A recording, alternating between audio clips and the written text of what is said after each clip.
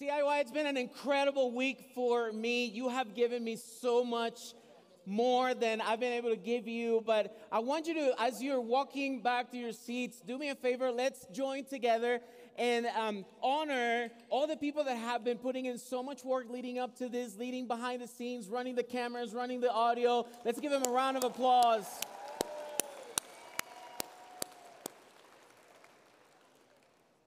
Also, I want to let you know, as I go back home in a few hours, what I'm going back home to. I have a beautiful family that is waiting for me at home. My wife of 20 years, her name is Erin. We have three beautiful children, Evan, who's 10, Lily, who's 7, and Sadie, who's 3. And I just cannot wait to see them. They make it possible for me to be here, and I'm so grateful for the blessing of God in my life. I wanted to show them off. Is that okay to introduce them to you? Now, I want you to pull out your Bibles or your devices if you still have them. And we're going to finish Psalm 23 with verse 6. It's also going to be on the screen. We're going to spend the rest of our time together on that verse for the next few minutes. We're going to make a few observations, and then we will be able to go on with the rest of our day. Now, as you go there, once again, thank you for the opportunity that you've given me to serve with you and to serve you. It's been an incredible blessing for me. Psalm 23, verse 6. The psalmist says, "Surely your goodness and unfailing love will pursue me all the days of my life, and I will live in the house of the Lord forever." If you're taking notes, the title of this teaching is At His Pace. Let's bow our heads and pray. Father, thank you for your presence. Thank you for your word. Use it to challenge us, to encourage us, to lead us. And Father, may it be embedded in our hearts. May nobody leave here unchanged, but may we be transformed because your Holy Spirit is present and leading us and speaking to us. And we pray these things in your holy and powerful name, Jesus. Amen. Now, finishing a race is all about running at the right pace. Believe it or not, at one point I ran a half marathon and I finished it. There were 15,000 people. I was somewhere around number 14,000. Pregnant women finished before me. People in their 80s and 90s finished before me. There were so many people that finished before me, and I had such a hard time. I got cramps along the way. I had to stop and ask for help. I ended up almost walking that last mile. And part of the reason is because I tried to outsmart the race. Even though I had trained well for about 6 months, I thought to myself, I'm gonna gas it up on the first couple of miles. I'm gonna run as fast as I can, and I'm gonna take a lot of caffeine. And so at 5 in the morning, I drank all the coffee that I could and all the caffeine that I could in energy drinks. And of course, my body didn't take it so well. At around mile 1.5, I started to feel this rumbling within me that was giving an effect in my body similar to the effect that you see when you mix Coca-Cola with Mentos. If you don't know what I'm talking about, look it up, because there was a fizzy explosion that held me back for longer than I cared. Now, my wife was also running the same race, but she kept up at a good pace. The rhythm that our coach had given us was to run for 5 minutes and walk for 1, and she did exactly that and was able to finish the race way ahead of me because she had a really good pace. Now, what I experienced is the fact that if you want to finish a race, you have to have a good pace. In some cases, having a good pace can be a matter of life or death. Early in the 1900s, there was a race to the South Pole, and there were a few expeditions that went there to try and reach that center of Antarctica, but nobody could do it. And at some point, there were a couple of teams that began preparing for it. One was from Norway, the other one was from Great Britain. Now, the team from Norway prepared really well. They analyzed the path really well, and they came up with a good plan to get to the South Pole. The team from Great Britain also had plans, but they trusted in what they thought was their strength more than on their pace. And so as they both started more or less at around the same time, the British team struggled. And the reason they struggled is because their leader would make them go as long and as hard as they could when the weather was good. And when the weather was not good, they would stop.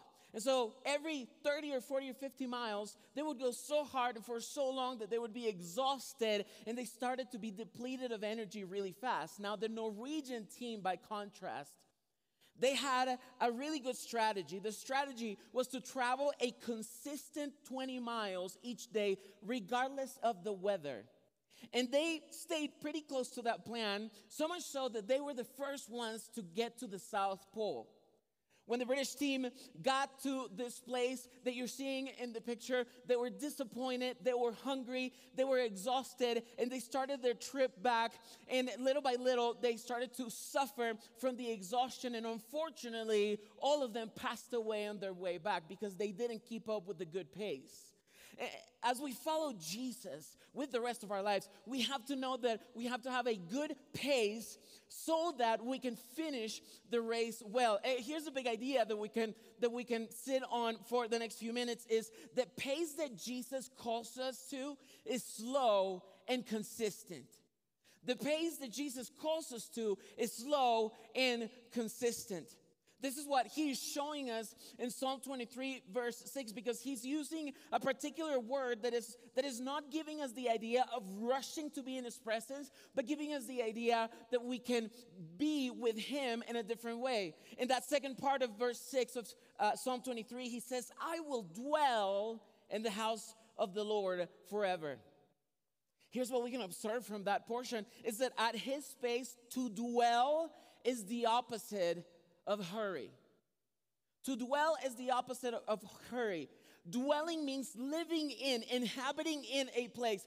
And in antiquity, even though people would be outside working all day long, usually their day ended when the sun would go down, and they would spend a lot more time than we do today in their homes. You see, today, we more or less treat our homes like a hotel. We may get there as late as we can so that we can take advantage of every hour of light and sometimes even darkness. But back then, their home was not like a hotel, but more a place of community, a place where they could dwell together, find rest, find relationships, find refreshment. And this is the idea that Jesus is using to let us know that we need to understand how to dwell with him. And in order to do that, we have to keep a pace that is slow and consistent. In Matthew chapter 11, verses 28 and 30, in the Message translation, it conveys this idea in a beautiful way. Let me read it to you. Are you tired, worn out, burned out on religion? Come to me.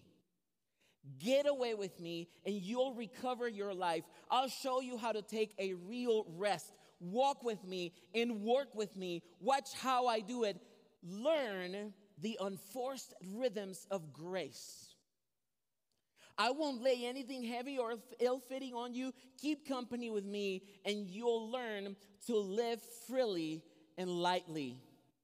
I love the way this translation shows us that Jesus is even calling us out because we can get exhausted in the rhythm of life that we have. And he's saying, are you tired? And so I want to ask you this question today, not because of we've spent a great week at camp playing games and staying up at night, but because life has been so busy as we try to finish high school or as we try to graduate to the next season or as we try to figure out what life looks like. Are you tired? Are you worn out yet? And I'm posing this question, but it really is Jesus in this text even asking us, are you burnt out on religion? Has religion been one of the reasons why you have been so tired and exhausted? Because you're trying to check all the Christian boxes so that you can show yourself to be a good and faithful believer when in reality you've been doing all the things but not really being in his presence? And I love how he says, learn the unforced rhythms of grace. Instead, we're living in forced rhythms of hustle. And some of us love to wake up every day and take a hustle pill so that we can go on with our days and accomplish as much as we want. And it is part of the Western culture to be a culture of doing, not of being. And Jesus is speaking to a culture of being, and he's letting us know that we can also be with him. But for those of us who are living in a culture of hustle, and we're taking hustle pills every morning to get through the day, we need to understand that there are consequences to these pills. There are consequences to this lifestyle. And just like you see the side effects of a medicine in a commercial, I want to read to you some of the side effects of living a life of hustle, of living a stressful life that is replete with forced rhythms of busy. These are some of the side effects of stress and hustling on and on. Increased risk of cardiovascular disease, weakened immune system, digestive issues, stomach ulcers, irritable bowel syndrome, muscle tension and pain, anxiety disorders, generalized anxiety, panic attack, depression and mood swings, difficulty concentrating and making decisions, insomnia or other sleep disturbances, rooting for the New England Patriots, increased irritability and frustration, changes in appetite. You start eating fried chicken with ketchup and not with honey, substance abuse, withdrawal from social activities, impaired memory and cognitive function, racing thoughts and constant worrying, difficulty in problem solving and learning new information, enjoying salads and soups, strained relationships with family, friends, and co-workers, decreased empathy and patience, and an obsession with Taylor Swift.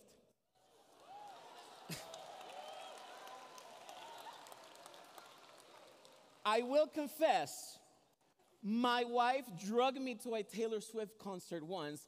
I was the only dude in that whole arena, but she does put on a good show. She's a pretty good musician, but it could be one of the side effects. This is just a way of showing you that there are consequences to living a life that is hurrying and stressful. It's so busy that you run over people. And at some point in the 19th and 20th century, the rat race began to creep into the life of the church.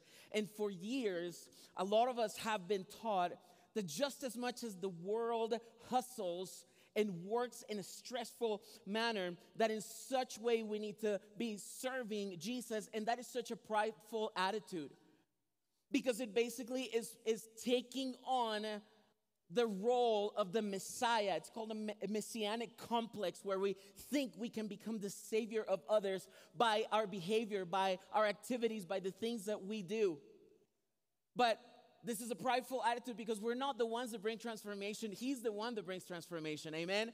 We're not the ones that can give grace. He's the one that can give grace. You guys, I could die today, and the Lord could use somebody else to be the morning teacher tomorrow. And this is why there are many of us throughout the nation this summer doing the same thing, is because God can use anyone to accomplish anything. He doesn't need me. I get to serve him, and it is an honor to serve him, but I don't have to take on the role of Messiah. The only positions available in the kingdom are positions of servants.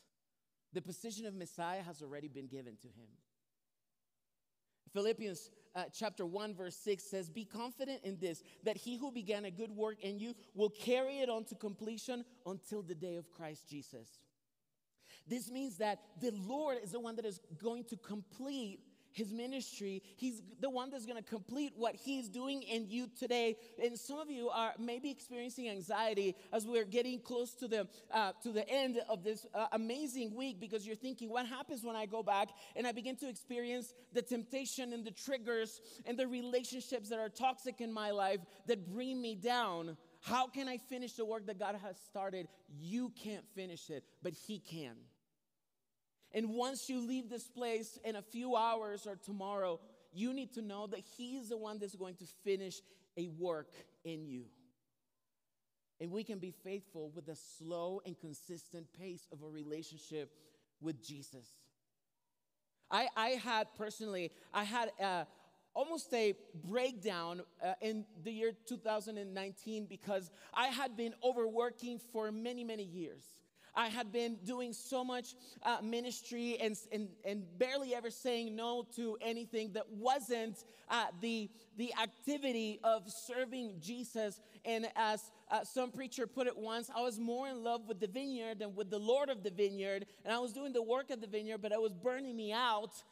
And at some point, after a series of events, that I won't bore you with right now, I ended up almost collapsing and beginning a season of having to seek healing. And one of the things that the Lord led me to understand is that as I seek what my purpose is in a way that is slow and consistent, at a better pace, I can see the Lord accomplishing more around me and through me.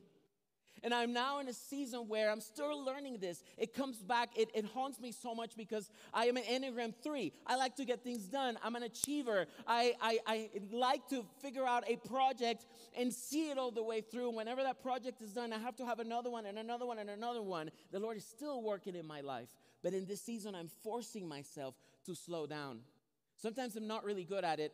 A few weeks ago, as I was preparing this particular teaching for this verse, I was having a moment of panic because of all the work that I had been doing, and I couldn't really find time to sit down and study. And so I decided to take a day off from my work at a church and to go to my backyard and lay in my hammock and just study the Word and let Him talk to me.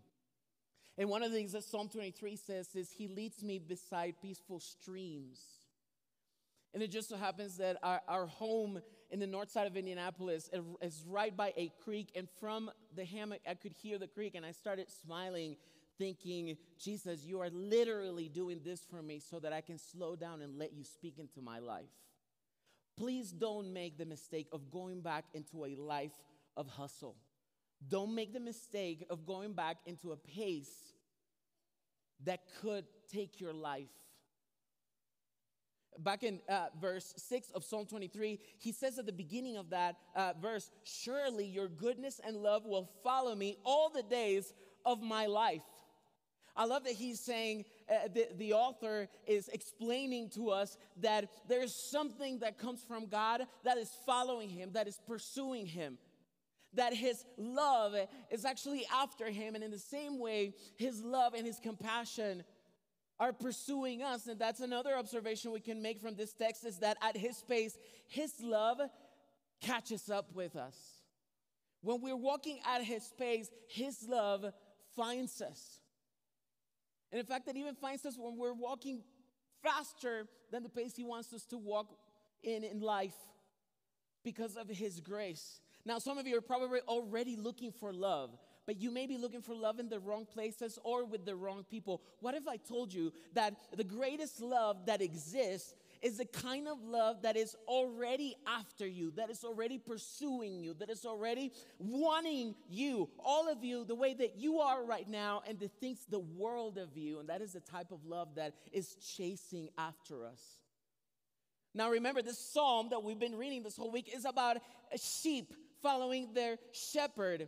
And we are reminded of something that shepherds have to do as they chase stray sheep, is that sheep tend to run away because we are vulnerable. We are clumsy. We are prideful.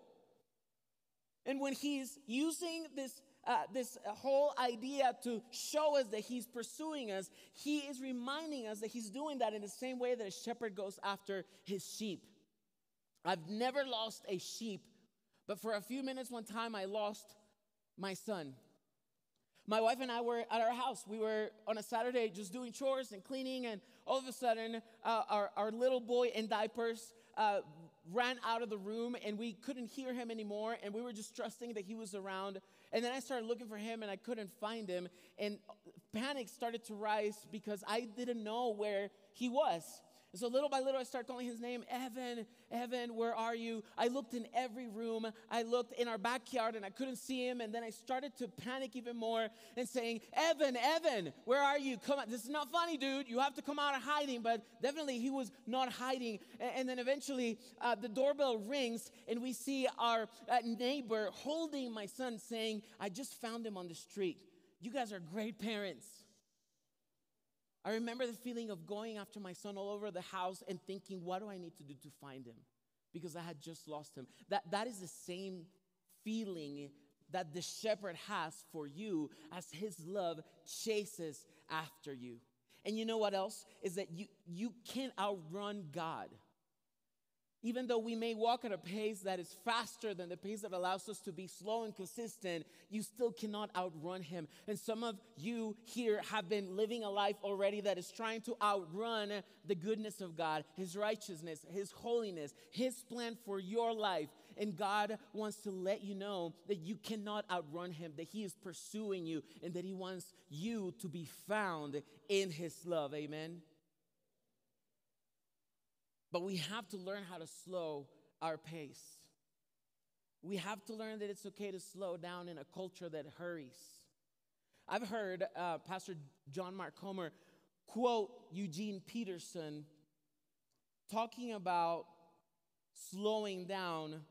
And this is what he says, is that sometimes it's important to wait for our souls to catch up with our bodies, of being alert and attentive to what God is doing in and for us. And sometimes it is important to slow down and let our souls catch up with what our bodies have been doing. He couldn't have said it better. And as we leave this place, we have to make sure that we are making time for that. And the Lord created us. He's already designed a time for us to slow down and to delight ourselves in him, which is called the Sabbath. And you may have heard this word, which is the day of rest. The Lord created the world in 6 days, and on the seventh day he rested, and he's given us a day of rest in the same way. And you and I can take part of that, because on a day of rest, we can let our souls catch up with our bodies. In our day of rest, we can slow down and walk at the pace of Jesus. In our day of rest, we can enjoy God in the blessings he has given us. One of the things that I love to do the most is to watch my kids play. And in our backyard, they've started doing something that I never knew how to do, because I grew up in a city of 7 million people, and so all I knew was concrete growing up. But my kids know how to fish, how to find worms and crawdads, and they also love throwing all those things on top of me and making me scream. And even though I don't like the critters, I enjoy seeing my kids playing around me and with me and in front of me. And in the same way, when you're slowing down and you're giving Jesus your rest, he delights in the way you rest in him. And you can also delight in him. Listen to Isaiah chapter 58, verses 13 and 14. If you keep your feet from breaking the Sabbath and from doing as you please on my holy day, if you call the Sabbath a delight and the Lord's holy day honorable, and if you honor it by not going your own way, not doing as you please or speaking idle words, then you will find your joy in the Lord, and I will cause you to ride in triumph on the heights of the land, and to feast on the inheritance of your father Jacob, for the mouth of the Lord has spoken. There is blessing in creating time for us to enjoy Jesus and let him enjoy us in the Sabbath. And as we delight in him, something happens too. Psalm 37 verse 4, take delight in the Lord and he will give you the desires of your heart. See, this is another observation we can make as we run at slower paces, that at his pace we can make an intentional decision to delight in him and his blessings. And when you delight in him, he does give you the desires of your heart, because the desires of your heart begin to align with the desires of his heart, which are better than the desires you've been hatching. His plans are better than our plans. And whatever you think is the ideal situation for your life right now, if it's not aligned with the plans of God, it's not going to be better than the plans of God. It can be good, it can be just okay, but it's not going to be better. And he's got a better plan for you. And you want to discover what that is. And you want to be also intentional. I want to encourage you to, with intentionality, find time to slow down, to make a decision right now, especially as a 17, 18, 19-year-old, to make a decision that you will slow down from this point on and make it a priority to spend time with Jesus. There's a few ways that we can even say practically as to how to do that. And the first one is you can commit to developing a set of core values. You may say, how do I do this? You can Google it, but really is about sitting down and saying, these are the values that I'm going to have from this point on that will never break. And one of those values is going to reflect, or all those values, they're going to reflect my relationship with Jesus. One of my values is hope. And I want to receive hope from Jesus, and I'm going to make time to receive hope from Jesus so that I can give and share the hope of Jesus with as many people as possible. You may even create a rule of life, which is a practice that was started in the Middle Ages. And in essence is where you make a list of the behaviors that are going to rule your life, where you say, from now on, daily, I will spend this time with Jesus. Whether I read my Bible or I pray or I go on a walk, I will weekly spend time with Jesus in the Sabbath. And you develop a rule of life that can dictate the behaviors that become non-negotiable for you. I heard somebody say, if you don't develop the right habits in your 20s, you will be catching up in your 30s and 40s. And y'all, my confession right now, I never did in my 20s. I am catching up. You don't have to. You are at the right season of life to develop this. And lastly, you can commit to actually scheduling your pace into your calendar. Because we all have calendars on our phones, and you can make an appointment with Jesus every day, every week, every month, and every year for however long you feel that you should do it. And these are just suggestions and recommendations, but really the idea is to figure out what our plan is to keep up with the pace, to let Jesus lead us into a pace that is slow and consistent. The question is, what is your plan to walk at the pace of Jesus? Don't leave here without a plan. You can extend what you've been experiencing here with the Lord by making a plan that you will continue to touch base with Him and make Him the most important relationship of your life, because He can be and is and will be. And as you make those decisions, you can include other people. You can make a plan that can lead you to walk with Him in a slow and consistent way so that you can finish the race well. Now, some of you in the next few hours or the next couple days are going to head to your next layover.